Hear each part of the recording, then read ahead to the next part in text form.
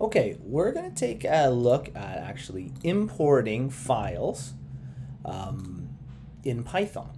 So we have our main py here, and essentially Python runs by running this main py file. I'm going to add another file, and I'm going to call it number1. Okay, and I'm going to say .py. Okay, and what reason for that is because I want this to also be run in Python, this file. I want it to know that it's a programming file using the Python language.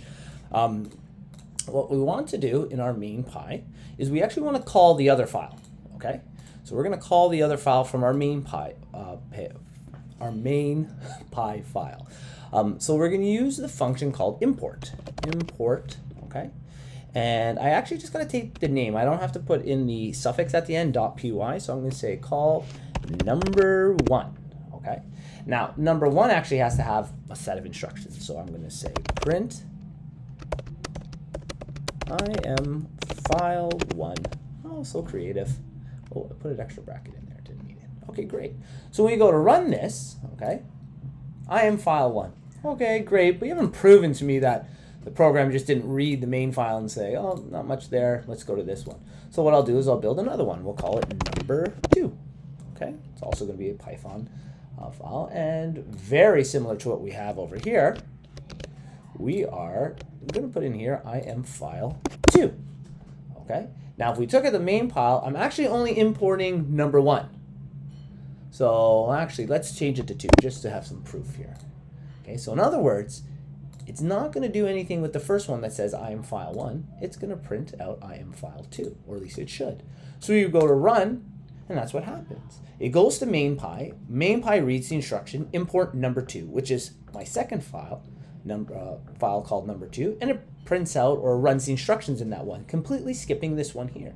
In fact, I could put a type of conditional statement, or I could say, you know what, import 1 and then import, or sorry, number2 and then number1, and it'll run it in that order. I'm file2, I am file1. Okay, or I can set up some kind of a conditional in here. So if x is greater than, oh my gosh, that thing, there we go. If x is greater than 5, okay, import 2, okay, else, ooh, caps lock, sorry about that, else, x will go up, tab in, there we go, import file1, okay, so in my main py, I gotta give x a value, x is greater than, x is 6, so it's going to be greater than 5, so it should import our file called number2, which says I am 2. Oh, I forgot my colon. I apologize.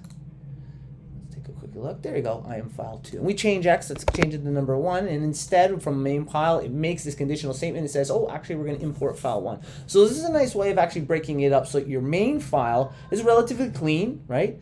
And instead of having put the algorithms of our other files, we run all of our algorithms in these files, and we just import those algorithms from that, okay? So this can be really helpful for keeping our code kind of clean instead of having one page with so many different things.